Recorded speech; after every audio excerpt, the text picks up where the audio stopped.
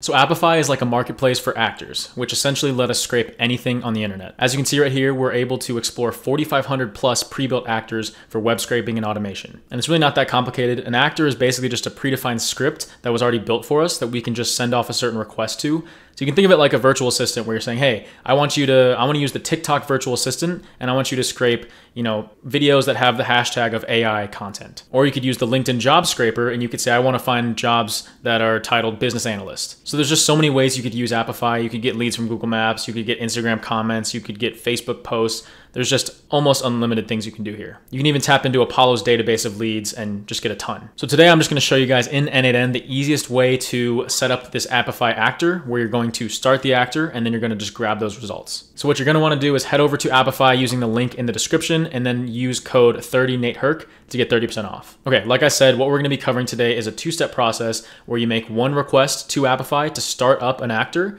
and then you're going to wait for it to finish up, and then you're just going to pull those results back in. So let me show you what that looks like. What I'm going to do is hit test workflow, and this is going to start the Google Maps actor. And what we're doing here is we're asking for dentists in New York. And then if I go to my Apify console and I go over here to actors and click on the Google Maps extractor one, if I click on runs, we can see that there's one currently finishing up right now. And now that it's finished, I can go back into our workflow. I can hook it up to the get results node, hit test step, and this is going to pull in those 50 dentists that we just scraped in New York. And you can see this contains information like their address, their website, their phone number, all this kind of stuff. So you can just basically scrape these lists of leads. So anyways, that's how this works, but let's walk through a live setup. So once you're in your Apify console, you click on the Apify store, and this is where you can see all of the different actors.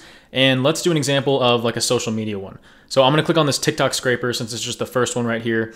And this may seem a little bit confusing, but it's not gonna be too bad at all. We get to basically do all this with natural language. So let me show you guys how this works. So basically, we have this configuration panel right here. When you open up any sort of actor, they won't always all be the same. But in this one, what we have is videos with this hashtag, so we can put something in. I put in AI content to play around with earlier.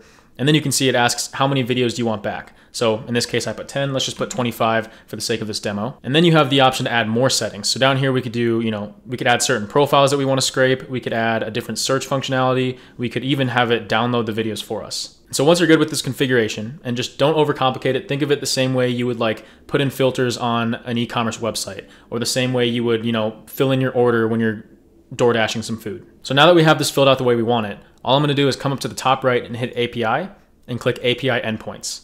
The first thing we're going to do is we're going to use this endpoint called run actor. This is the one that's basically just going to send a request to Apify and start this process, but it's not going to give us the live results back. That's why the second step later is to pull the results back. What you could do is you could run the actor synchronously, meaning it's going to send it off and it's just going to spin in n8n until we're done and until it has the results. But I found this way to be more consistent. So anyways, all you have to do is click on copy, and it's already going to have copied over your Apify API key. So it's really, really simple. All we're going to do here is open up a new HTTP request.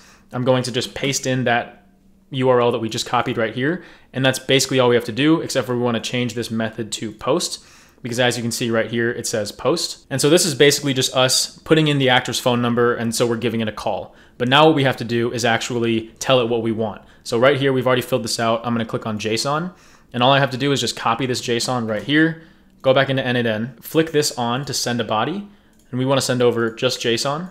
And then all I have to do is paste that in there. So as you can see, what we're sending over to this TikTok scraper is, I want AI content and I want 25 results, and then all this other stuff is false. So I'm just gonna hit test step. And so this basically returns us with an ID and says, okay, the actor has started. If we go back into here and we click on runs, we can see that this crawler is now running, and it's going to basically tell us how much it costed, how long it took, and all this kind of stuff. And now it's already done. So what we need to do now is we need to click on API up in the top right, click on API endpoints again, and scroll all the way down to the bottom where we can see get last run dataset items. So all I need to do is hit this copy button right here, go back into n8n, and then open up another HTTP request.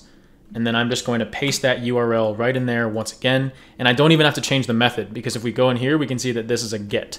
So all I have to do is hit test step, and this is going to pull in those 25 results from our TikTok scrape based on the search term AI content. So you can see right here, it says 25 items. And just to show you guys that it really is 25 items, I'm just gonna grab a set field, and we're going to just drag in the actual text from here and hit test step. And it should, oh, we have to connect the trigger. So I'm just gonna move this trigger over here real quick. And what you can do is, because we already have our data here, I can just pin it so we don't actually have to run it again.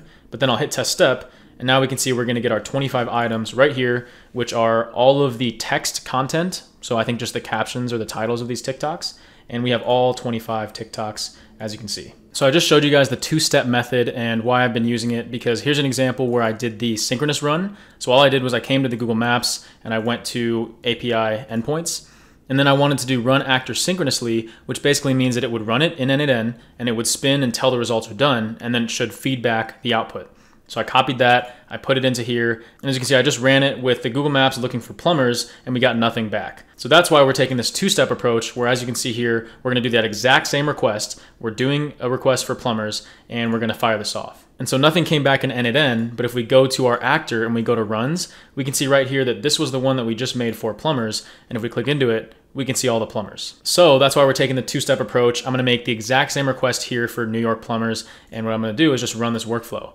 And now I wanted to talk about what we have to do, because what happens is we started the actor, and as you can see, it's running right now, and then it went to grab the results, but the results aren't done yet. So that's why it comes back and says, this is an item, but it's empty. So what we wanna do is we wanna go to our runs and we wanna see how long this is taking on average for 50 leads. As you can see, the most amount of time it's ever taken was 19 seconds. So I'm just gonna go in here and in between the start actor and grab results, I'm gonna add a wait. And I'm just gonna tell this thing to wait for 22 seconds just to be safe. And now what I'm gonna do is just run this thing again. It's gonna start the actor. It's gonna wait for 22 seconds. So if we go back into Apify, you can see that the actor is once again running.